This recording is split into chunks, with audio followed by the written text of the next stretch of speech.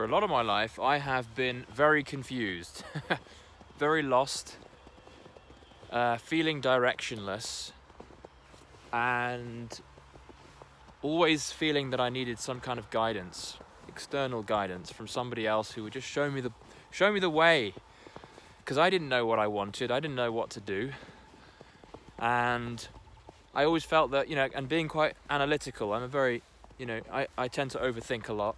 And I want things to work, obviously, and I want to make sure that I'm doing the right thing with my life. And I'm always, I've spent a lot of my time thinking, trying to figure things out, trying to make sure that the path I've chosen is the right one, and then second guessing myself because it might not be the right one. Maybe it's not quite the ideal for me given my personality.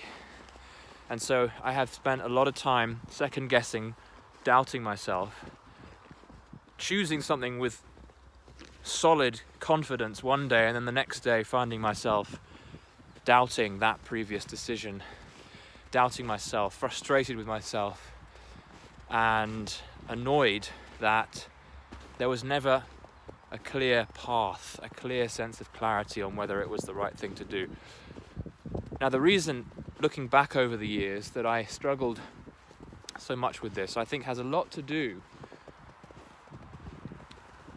with relying on my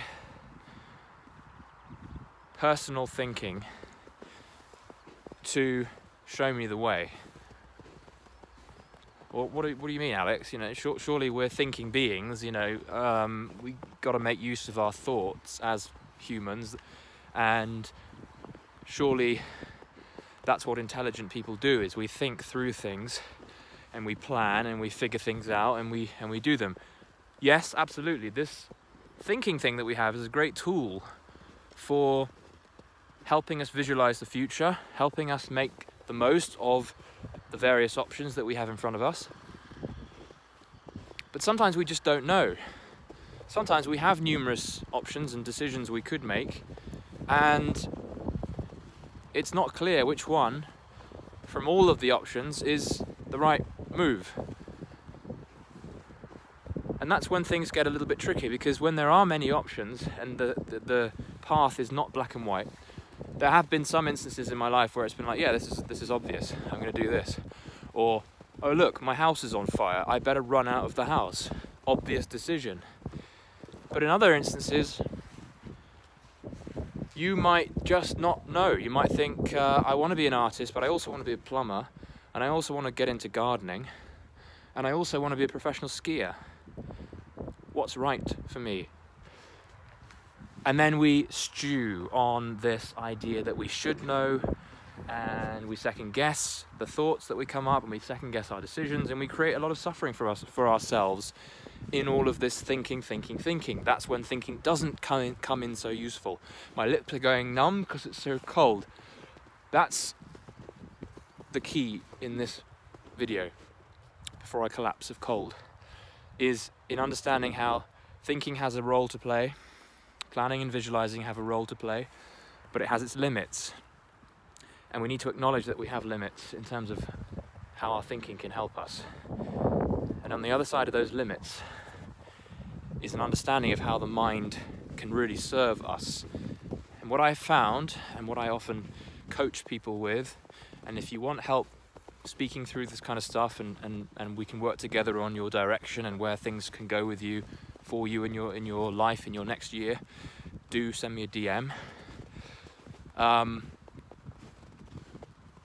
When we understand the mind, we understand how putting thinking aside can have a lot of value as well.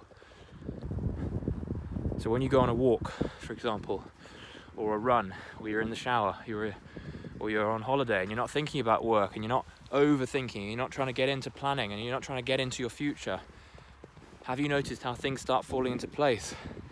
You get these insights, you get these ideas that come up, and you're like, of course, that's so obvious, like it makes so much sense, and you didn't even put any effort into that insight that came up. Maybe an insight came up that said you need to do this with your life. And that's your inner intelligence at play. It's your inner wisdom.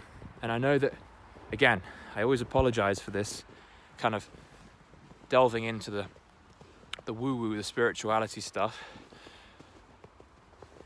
But that's exactly what's going on. You can call it woo-woo all you like. But when you really look inward and you let go of all of those spinning thoughts that are going on, there is a lot of wisdom to be had. It is wisdom that is part of this energy that flows through all things, and you can tap into it whenever you like, when you just take a moment to breathe, relax, put your mind somewhere else, and be open and have faith in the idea that these ideas, these insights, this guidance is going to be there for you, because it always appears. And you know that it works because when you do this stuff, or should I say when you don't feel the need to do anything, that is when this inner guidance system starts to wake up and to breathe life back into you. And I don't need to give you concepts, I don't need to tell you that this works. All I need to do is to encourage you to relax for a moment. If you're finding yourself in a spin and you're confused and you're lost, you have everything you need to find your own direction. Yes, you can work with someone like me to help put your attention in the right places and elicit more of this intelligence, but you can also sit in silence and see what comes up without effort, without pushing. You can go on long walks with the intention of having a problem solved, and you might very well find, like I often do, that for whatever's happening, a solution appears, and it's usually a very, very good solution. And that is your inner intelligence at play.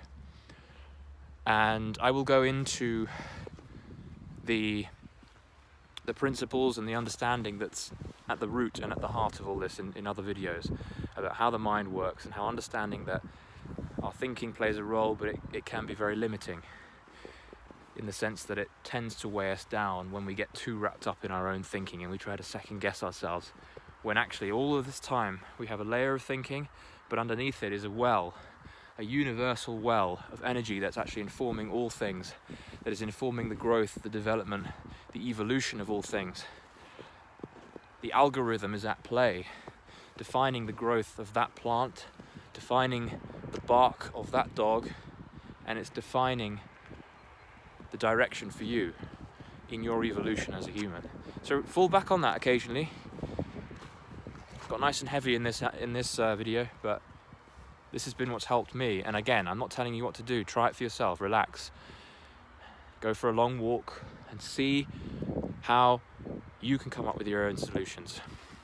Much love, guys. Make sure you are subscribed for more ideas on mind, body, spirit, raising your frequency, tapping into more of that inner wisdom. See you guys.